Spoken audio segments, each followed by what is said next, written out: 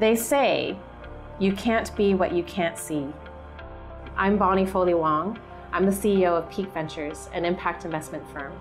We invest in a diverse community of entrepreneurs building companies that care, connect, and protect. I grew up in a working class family. I didn't see investors or entrepreneurs. My parents were not entrepreneurs. My mom was a bank teller and my dad was a postal worker. Even though my parents weren't entrepreneurs, what I did see was them take great personal risk to invest in the future of their children.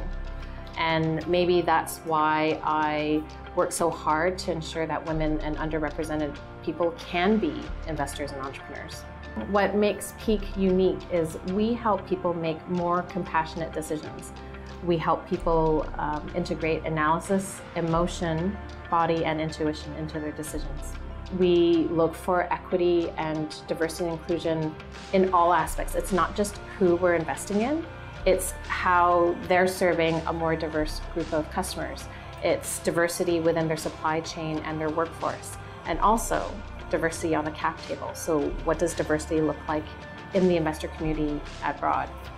Traditional investing is really focused on maximizing shareholder returns. But with impact investing, in particular Pique's lens, it's about sharing those economic opportunities. In this way, our startup founders can benefit. The employees that work with them can benefit. The broader community around the companies we invest in can also benefit.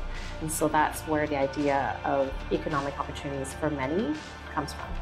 I walk this talk because even amongst the investors that are interested in investing in this way, there's diversity, because it's not just the younger generation. There's also folks that are baby boomers or entering retirement, but they care about what legacy they're leaving behind. They care about leaving the planet in a better state than how they found it. Let's make this happen together. We can be what we can see.